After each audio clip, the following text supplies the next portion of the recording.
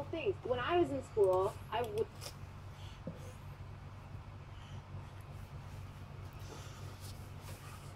Hello there. Right, so today I'm extracting and scrapping any useful parts out of some laptop batteries. So I'll say why. I mean, I actually find these really good. I'm always quite happy to get laptop batteries. Reason being is you typically get around 6 cells, sometimes 8 depending on the age. And what I often find is that out of the 6 cells, you will generally find you might have one weak one, maybe 2, but that most of them are actually in really good condition.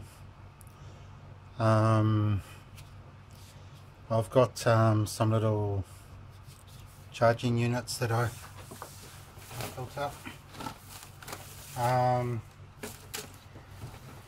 that charges them, and yeah, generally speaking, you know, have quite a high success rate of the batteries charging and maintaining their charge, and also having a good rate of storage, you know, long-term storage capacity, as well as being able to deliver quite a good amount of current. So this is how I generally try and get into them. I know I probably shouldn't be cutting towards myself, but I normally just do. Just cut after cut until I can feel I'm starting to get some progress. Because I don't want to cut into the battery, obviously. That would be bad.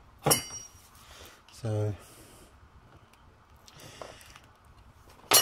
I have quite a few. I've probably got about 30 of these lithium ion cells.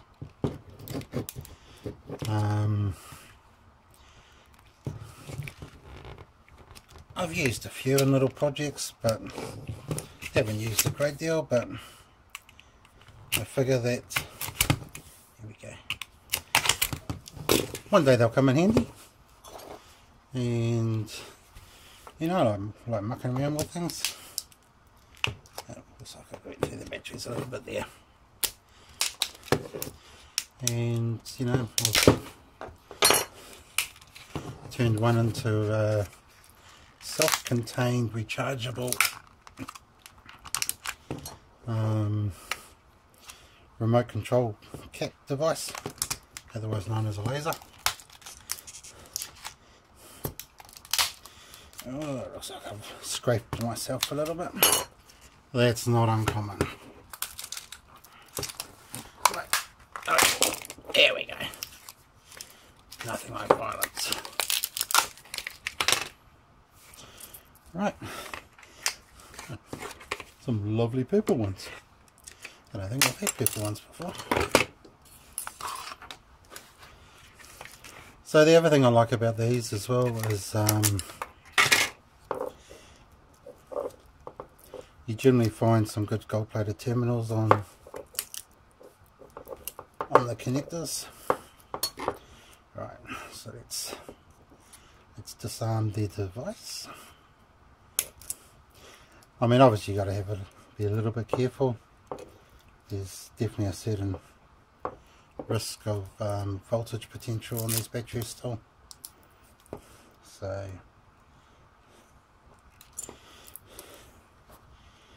right.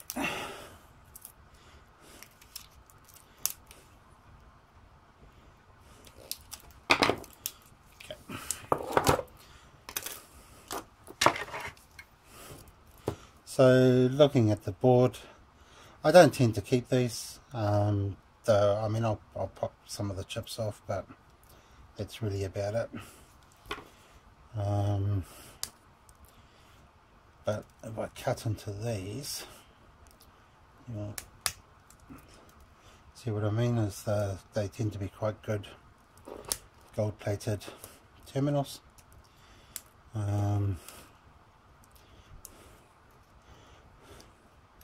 Which, you know, anyone who's interested in, you know, extracting the gold recovery knows there's really bugger all gold in there. You know, it's only gold plated. So it's about volume. You know, you're not going to make a fortune doing this sort of thing, you know, for the gold. You're not going to make a fortune doing this sort of thing for anything, to be fair. So, you know, this is just more, oh, no precious gold. You know, I just do this as hobby stuff, but I've been collecting the gold plating terminals and chips for years, and just you know, they just build up and build up. I've looked into the process for extracting the gold, to be fair. Most of it's probably beyond what I'm willing to try.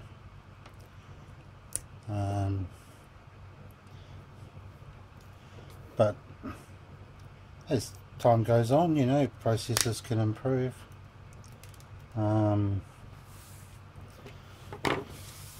Items can get more value, items can get less value. So, you know, that's not a bad amount of gold recovery pins for it. But the main thing for me are these. So what I'll do is just cut these down.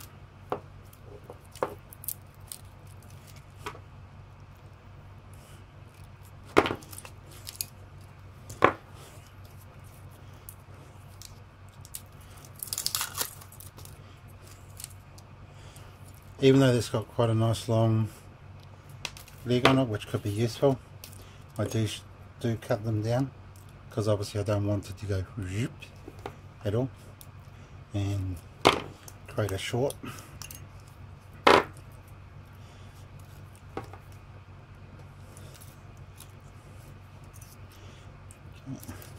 So I've mullered the covering of that one, but you know, the battery itself is going to be okay.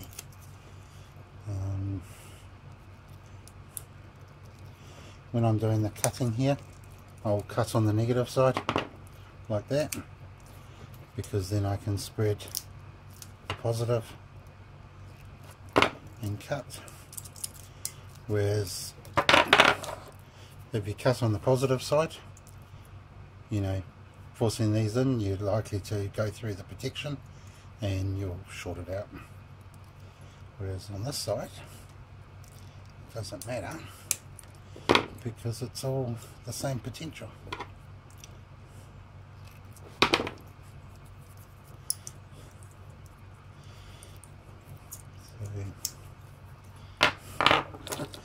So we got 6 cells. My experience tells me that I'll probably get 4 or 5 good ones out of this, which is really useful for any type of project I may want to do. It's one battery. So I've got another 2 of these batteries today. They're not exactly the same as that one, you know, they're slightly different models. Oops, sorry about that.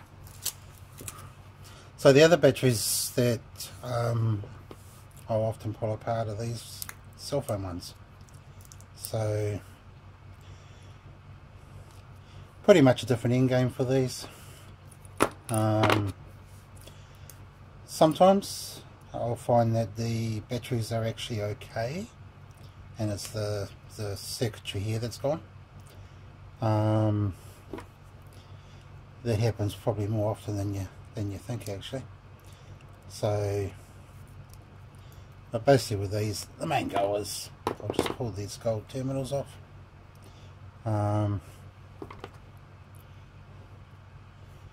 So that's your charging and protection circuit,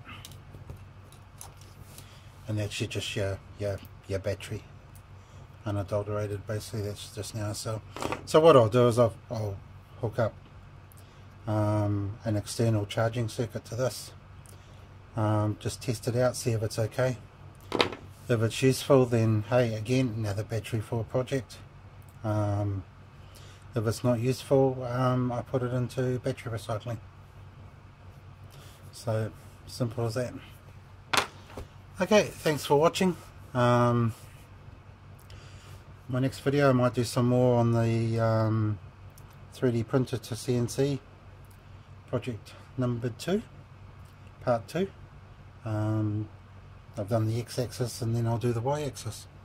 Well, thank you for your time.